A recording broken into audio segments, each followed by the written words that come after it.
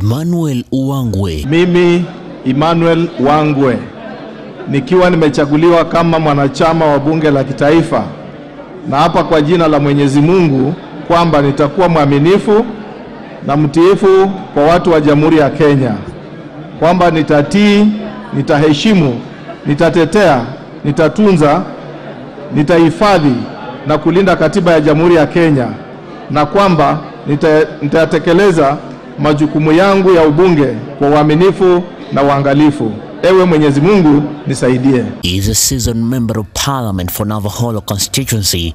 He was born in Sisokwe village where he underwent his education journey right from Sisokwe Primary School. The ones which are known are just two, Emmanuel and my father is Wangwe, so I use those two. Born in 1975 in a very small village called Sisokwe. I went to Sisokwe Primary School, in Gote Boys High School. I came to School of Monetary Studies. I also went to School of Credit Management, went to Kenya Methodist University for my first degree. Wangwe explains his post-education journey after attaining his second degree from the Jomo Kenyatta University. I did my second degree at Jomo Kenyatta University. That is where I am. I got employed in 1999 as an accounts assistant.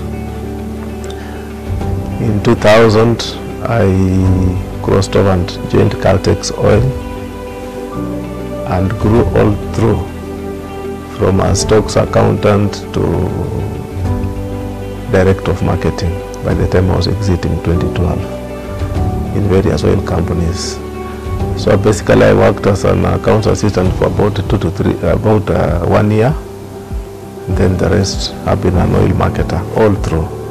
So what I understand most is oil marketing. Actually, upon attaining directorship, I had reached the apex of the sector.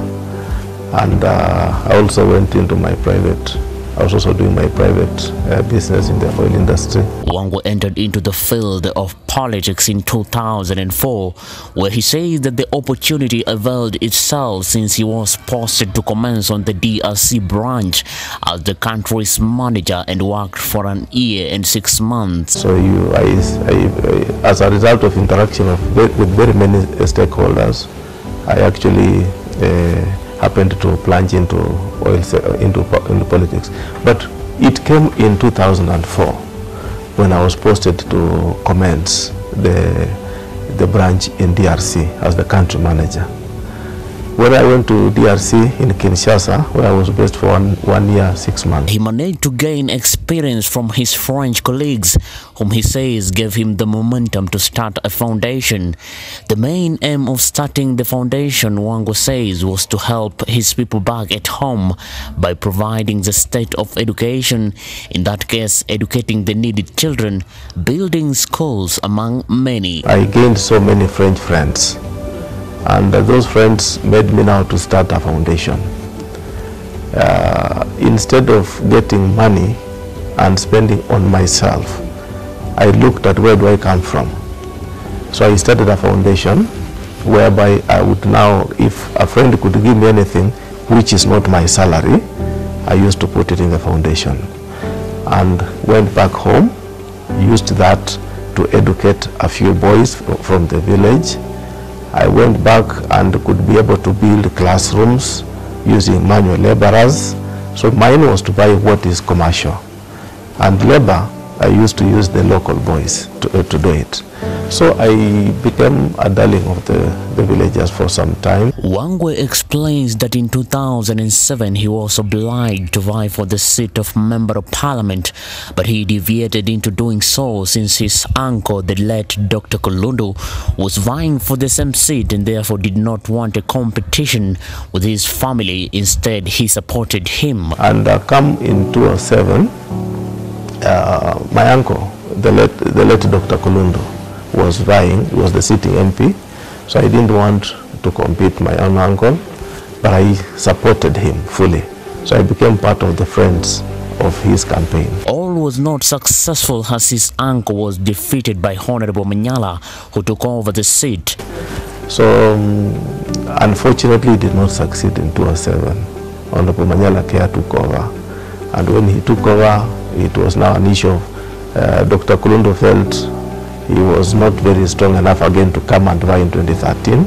So he used to push me through and said, now, it's now time for young men to move on. Wangwe put a stab in the ballot box and was elected as a member of parliament for Navakholo constituency. And I put a stab at the ballot, and God gave me the chance. Among the achievements that Wangwe has achieved since elected as a member of parliament includes building both primary and secondary schools, increasing the number of enrollment of students to university from 45 to about 720, modernization of infrastructure both in schools and in the constituency, building of tertiary institutions, among many. My greatest achievement to date is the transfer of knowledge from how I've been able to push my people in terms of education. The number of schools are built, both primary and secondary.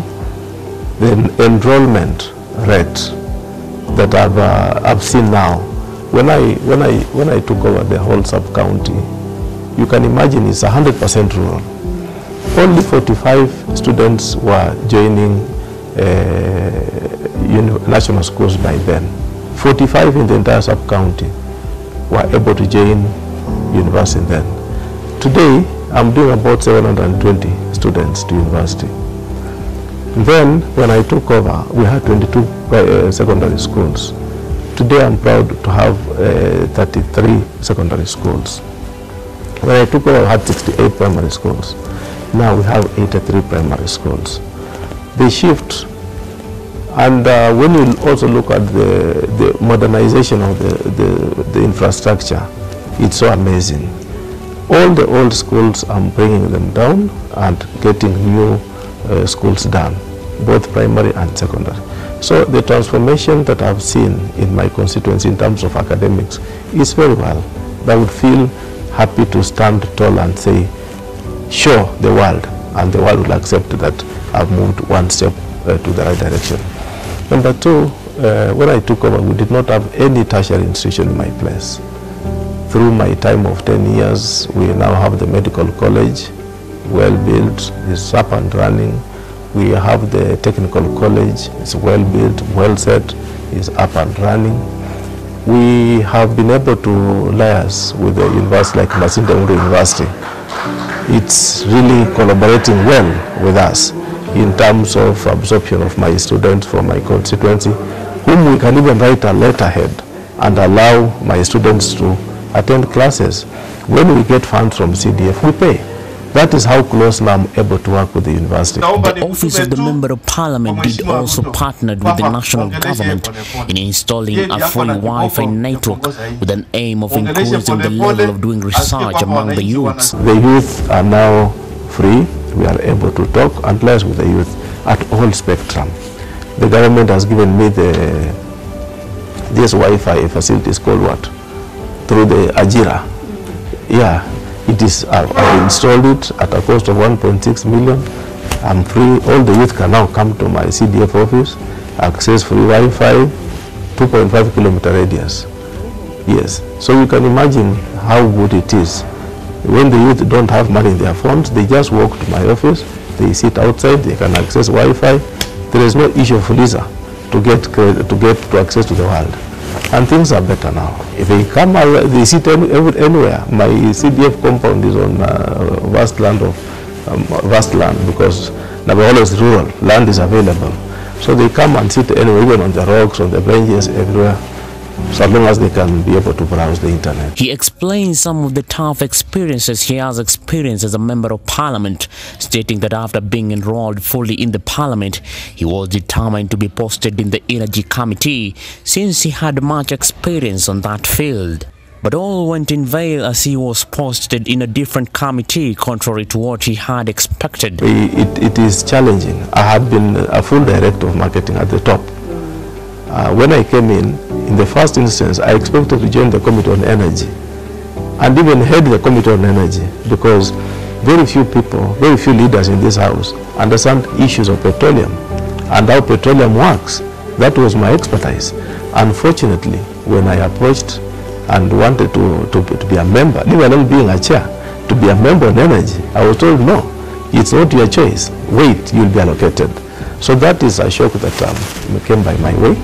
And I have lived with it because it's provided for in the standing orders that the chief whip will allocate you where to go. However, Wangwe feels that the process of induction of new members into the House should be done differently based on their 5-year journey to the House and of their appreciation to the House. The issues of induction of new members, I feel we need to do it differently. We need to induct members in terms of the journey to the House, the journey or the 5-year journey, not the appreciation of members into this House. You need to give them the journey to, or the 5-year journey through this House, rather than the induction that we did for the 2 times I've been here. Whenever Parliament calls on us for induction, they seem to invite you as a welcoming rather than a course through. Therefore, it is important that induction is done in maybe 2 phases. Phase 1, that one which they welcome us. And phase 2, most likely, after the first session of the House, let there be a full seminar for the members to really appreciate just that 1 year they've been in session and the other 4 sessions which are coming. How are they going to move? So that we don't introduce members and leave them midway with themselves. Number 2, they allow us to hire staff. That's a good thing. But how do they manage this staff in terms of enriching this staff with what is required on the floor? He said that for the past 10 years he has been in the House. He has managed to propose 3 bills on the issues of legislation, but only one has gone through since because it has been applauded by most administrations. The bill, Wangwe says, touches on the issues of free primary and secondary education basing on KCPE and KCSE. I've had to push 3 bills for the 10 years I've been here. Only one has gone through, 2 are still hanging. The reason being, and the one which has gone through, I'm proud of it. Every administration is proud to be associated with it.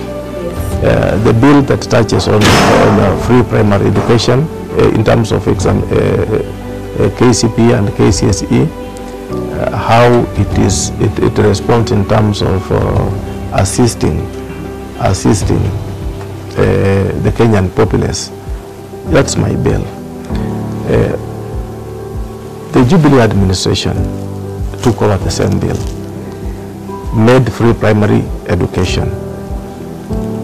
I've pushed partially free secondary education. Wangwe was also a staunch supporter of Raila Odinga's manifesto, which was pushing for free primary, secondary and tertiary education. The Right Honorable Raila Odinga has taken it up completely and says it is not just free primary education and what is happening in secondary education, but he wants to make it as free primary, secondary to university. Completely, he is effecting Article 43 of the Constitution, so that you get education as you are required as a Kenyan. He also feels that it's high time the legislation be placed on the parliamentary committees based on the experience, skills and knowledge that one has for the betterment of quick solutions on warring issues. I would want to look at the committees with reference to the new standing orders that were passed the other day, whereby we look at also your specialization. Currently, or the previous parliaments, we will not be looking at your specialization. We'll be looking at members in general. But what is the practice here? When we come on the floor today, issues of medical health, we look at the former PS, Professor Nyekal. He looks at them and dissects them. We look at Dr. Kibunguchi, a very famous gynecologist. Matters of law, we look at Dr. Otienda Molo. What is he advising us in terms of this? Honorable Kaluma, what is he saying? He drives us to follow suit. Matters of economy, I come in and other stakeholders come in. Now, here he narrates his second side of experience he has experienced in the parliament. The experience about the position I hold, I would want to say it has been very challenging. I came over into the leadership of the majority side. Unfortunately, the majority was divided into two. Silently, there was the Tanga and the Kieleweke side.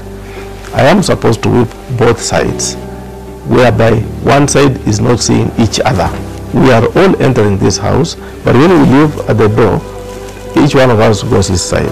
Having been nominated by his party to vie for the position of being the Member of Parliament for Navakholo constituency, Wangwe says that he always was loyal and strategic on his agenda. Our leader has an eye to know who is this person that can take over should so and so happen, should it happen that he is not in support of my agenda.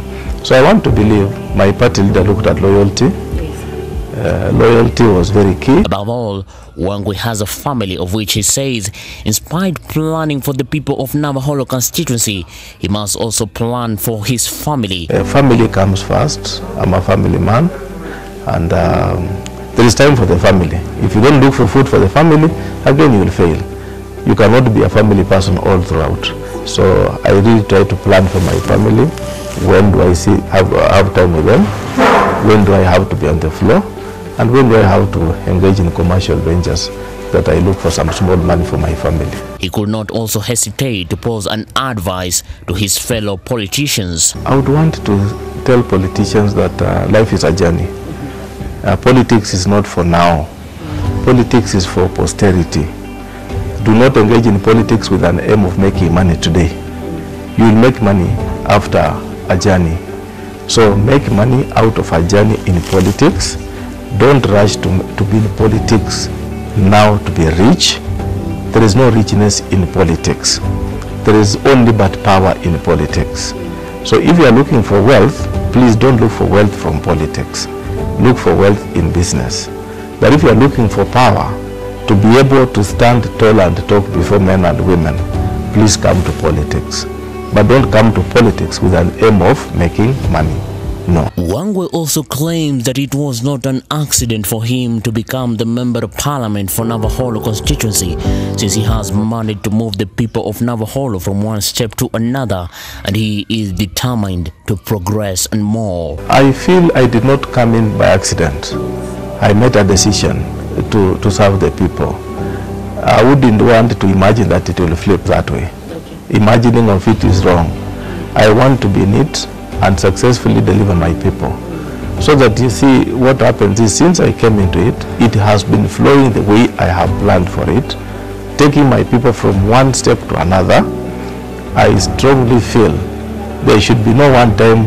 I've never imagined that I would have loved to go back to the other world.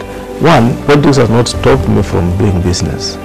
I am still doing my own business the way I used to do. The only challenge is I'm now doing business and politics. So for me, I have nothing to imagine that the other flip side can take me back to imagine that I wish I did not join politics. No, I don't regret. Reporting for Maisha Prime, Maisha Television, I'm William Juma.